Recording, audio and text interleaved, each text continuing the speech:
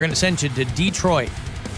They do 2 nights in every city they're going to play. 2 nights, 2 completely different set lists, and 2 completely different sets of opening bands. So Ford Field in Detroit, Friday night, November the 10th, with Pantera and Mammoth WVH. It's Wolfie Van Halen. And then Sunday night, November the 12th, with Five Finger Death Punch and Ice Nine Kills. And we will also throw you a $100 Circle K gas card for that trip to the Motor City. So there's another chance for you to win at WMMS.com if you can't get up to our window here. But we're going to be playing Mare Guitar today, tomorrow, and Wednesday for these tickets. I paid $3.10 for gas this morning. Hacha, hacha. Nice. It's like $2.89 by me. Even better. Yeah. Even better. Very nice. So we'll do that at 4:20 today, tomorrow, and Wednesday. I'm not saying all week because we're not doing it all week. But again, if you strike out with me, you can go to WMMS.com and there'll be another pair of tickets there for you too. So 2 nights, 2 different sets, 2 opening acts in the round at the 50-yard line at Ford Field. So let's say you've never seen Metallica. Great way to jump in with both feet. If you've seen a million times, you've probably never seen them like this. Unless you went to some big thing overseas. So in Puerto Rico or something. Oh, by the way, let me do this properly here. A guy named, what's the guy's name again? Oh, Bob McGrath. You might not know the name Bob McGrath, but you probably know the face. He was 90. He died at home yesterday. Bob McGrath was one of the original cast members of Sesame Street. And he was on that show for half a century. He was one of the first humans on Sesame Street. I don't know if he had, some of those long-time people got pinched a few years back. He was on the show from its very first episode in 1969 until 2016. So there you go. He's been off for a few years over there. I feel like meeting somebody around the neighborhood today. How about it? Oh, who are the people in your neighborhood? In your neighborhood? In your neighborhood? Say, who are the people in your neighborhood? Well, they're the people that you meet when you're walking down the street. They're the people that you meet each day. That's Bob McGrath singing with the Muppets there on Sesame Street. Boy, man, I think about these people that are on Sesame Street. They always make a big deal over the years that there's a new person on the show, not a Muppet. They always make a big deal when there's a new person on the show because it happens so infrequently. Maria was on that show for a long time. And then she left a few years ago. So on the one hand, it's probably not getting rich doing Sesame Street, but you have a regular gig. You know what they say, never pass up an opportunity to have sex or be on television. And this guy was on Sesame Street for 50 years. He's like, I got a pretty good gig here. I get to talk to socks. I get to sing some songs, get to make kids feel good about themselves in a non-creepy way. And that's probably a pretty good gig. He was one of the most prominent faces of the entire Sesame Street empire. Part of the films, part of video games, sing-along productions. He's from a town called Ottawa, Illinois, which I will tell you is in the middle of nowhere. Studied music at the University of Michigan, go Blue, and got married in 1958. And it was one of the first cast members on Sesame Street. He had been pursuing a solo recording career. So he's like, I'm gonna be a singer, whatever the songs were at that time. I think he did one called I Want to Be a Singer. And I mean, what better way to signal to people what your plan is than to do a song called, very meta, do a song called I Want to Be a Singer. And he signed with Columbia Records' Japanese label. And so he was, as the saying goes, big in Japan for a while, but then came back and landed on Sesame Street. And he was probably the most recognizable person human-wise over there on Sesame Street. Because this is a show that is seen around the world. So it's like you're a bigger deal than you could have ever been singing your hit song, I Want to Be a Singer. It's a global broadcast. It's a global live stream event. So he's been married to his wife since 1958. I wonder if being on Sesame Street helps that. Because there's never going to be groupies.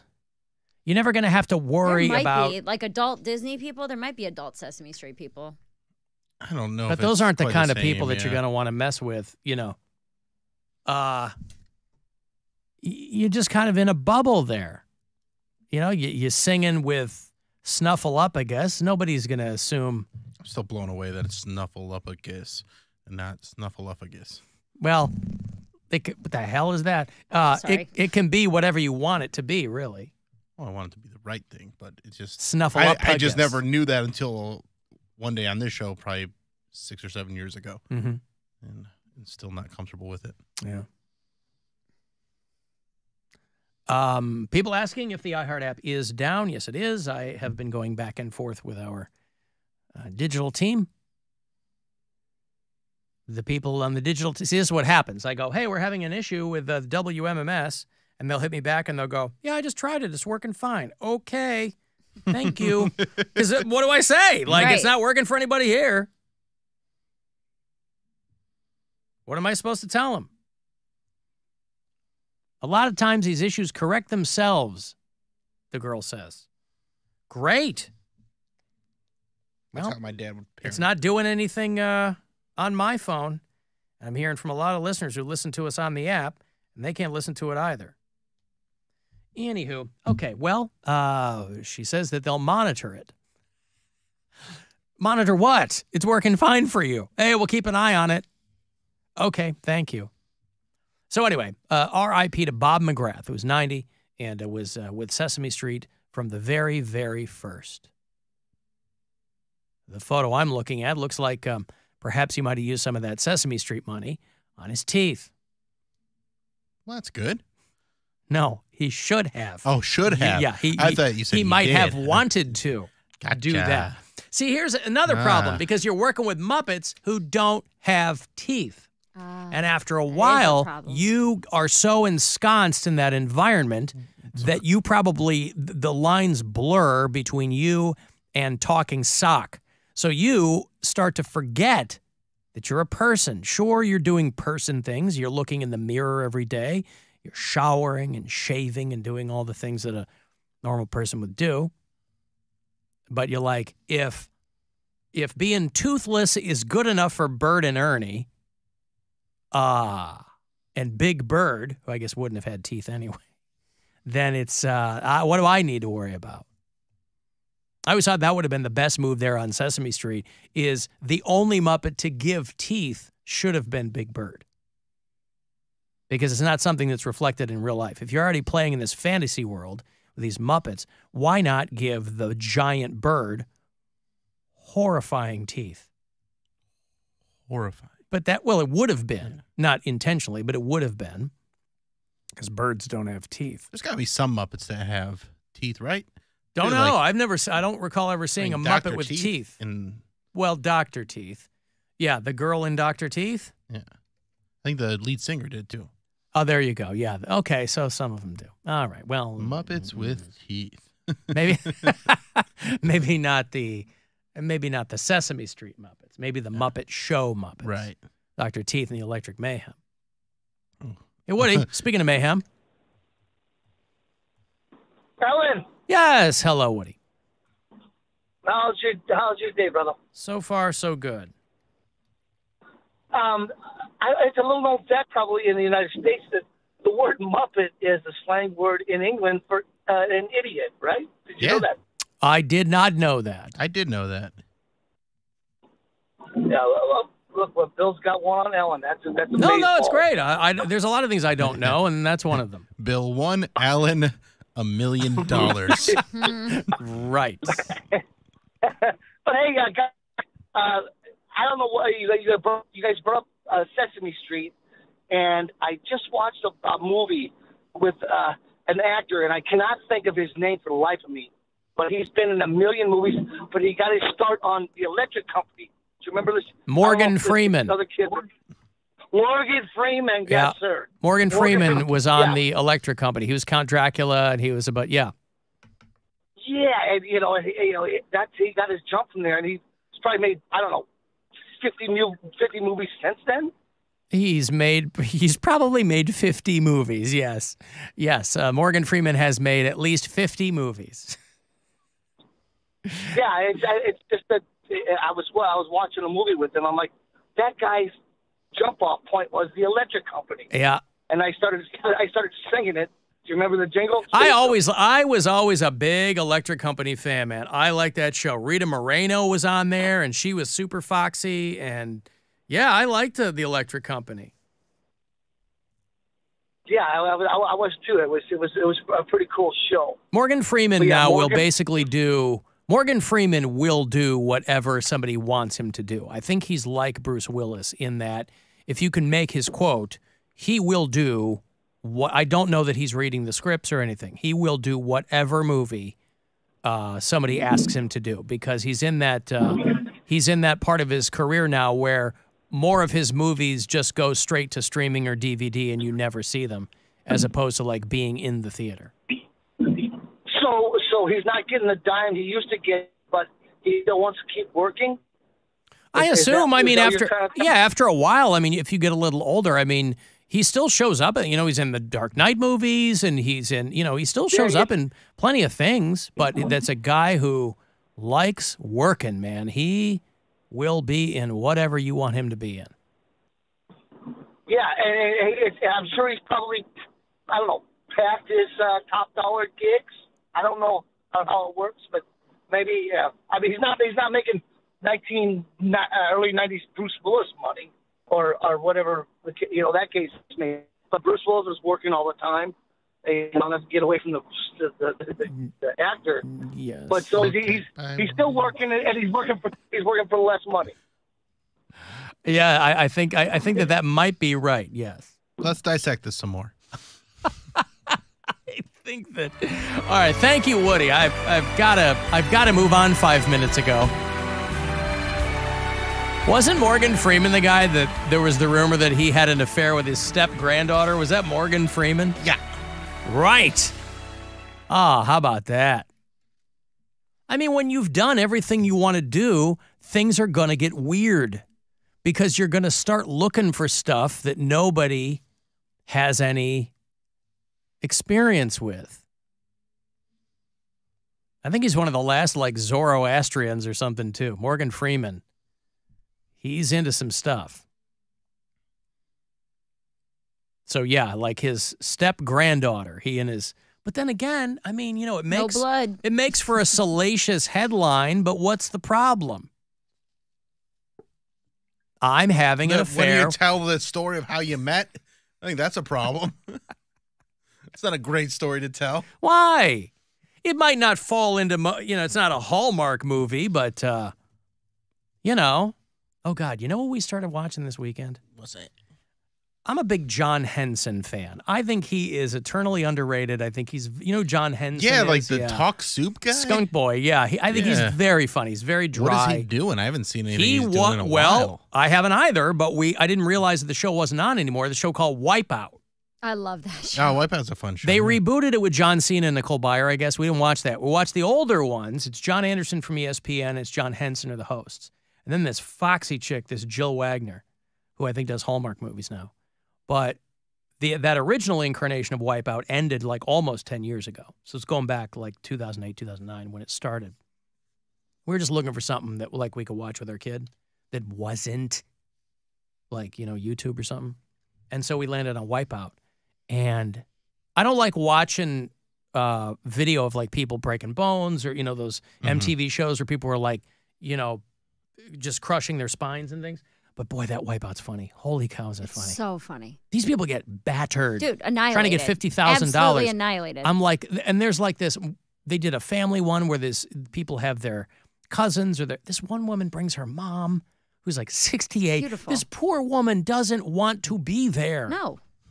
Why This would she? daughter She's gonna clearly get clobbered. this daughter, and I don't think she knew. Like, obviously, you are wavered out the ass on a show like that. I was slow-moing through the credits because I wanted to see who their writers were, because it can't all be Henson and Anderson writing this stuff. I'm like, clearly they have writers who are funny and know what they're doing.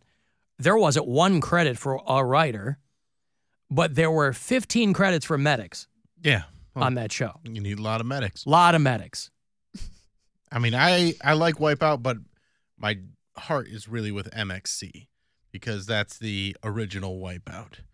Most Extreme Elimination Challenge. I don't think Oh, I've ever God. heard That's of the that. Japanese show. The Japanese show where they do like the voiceover, and it was on Spike TV, basically the only thing that was on Spike TV when that was a channel. It was like 20 years ago. It was Yeah. like 100 Ways to Die and Yeah. MXC. Oh, Yeah. I remember 100 Ways to Die. I'm surprised you haven't seen MXC. It I don't was think like that I have. it was basically like people wear like weird costumes, and then they do similar events to what they do Was it? on Wipeout, but they'd it wouldn't be like in a nice Was it? It pool. wasn't dubbed, right? It was dubbed, Okay.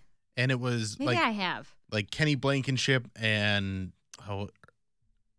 I can't remember the other guy's name, but they would like do these funny overdubs of the contestants, and they would have some rough moments, and they would all be like in mud. It'd always be like they didn't have pads or clean water. It'd be like muddy water, and it was very funny. Well, watching Wipeout, I said to Gwen, I go, this had to have been a Japanese game show. Mm-hmm. It just got that vibe to it.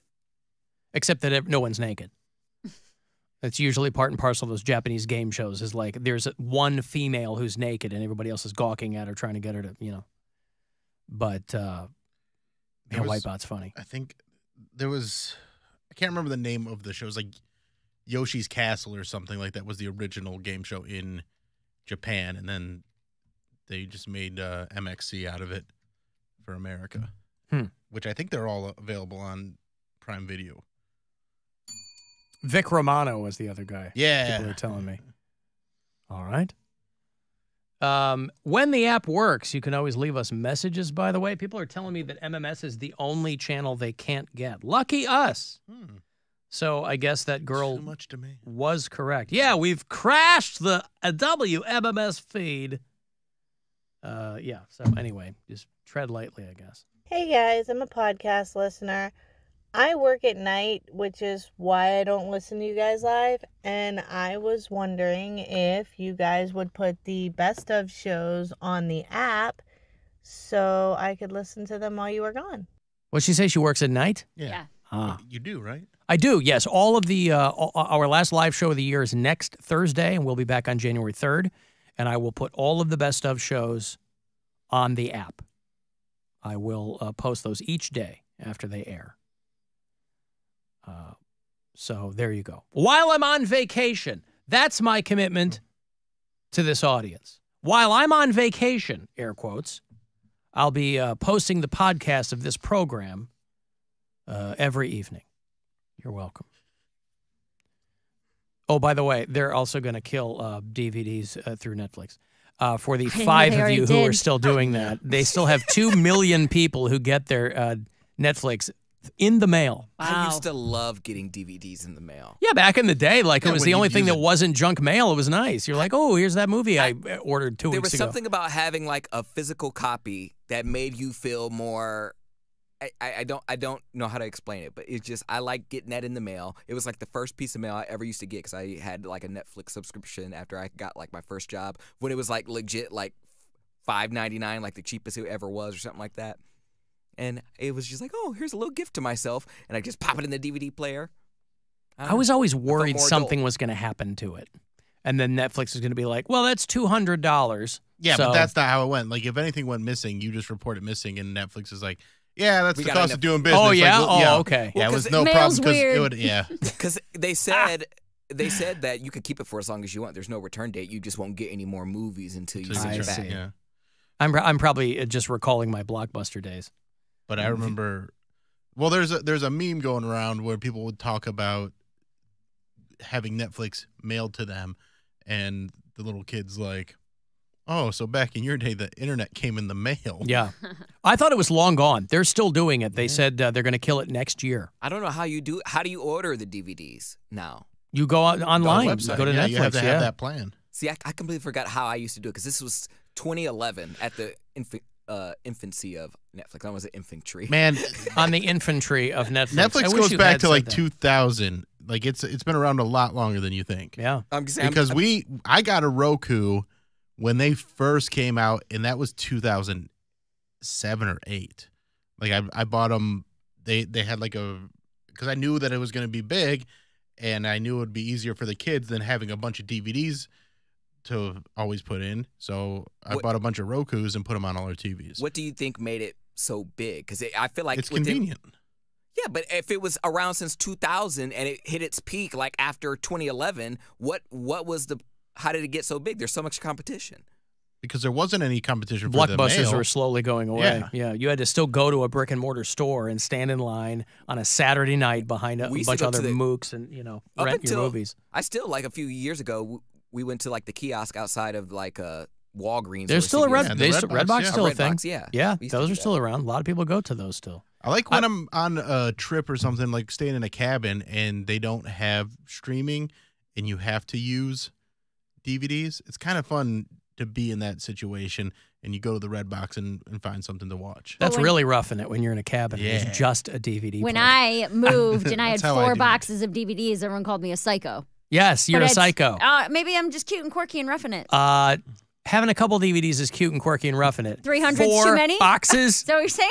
I remember 10 years ago when Netflix was trying to split off into 2 things. Yeah, Remember Flickster. Quickster? Was it Quickster Yeah, or it was called Flickster? Quickster. And they were Yeah. like, okay, so Netflix is going to be online. Quickster is going to be DVD only. And people hated it. It didn't even launch. No. The backlash was so swift. They're like, what? So I got to do 2 accounts now? And it's what? Why?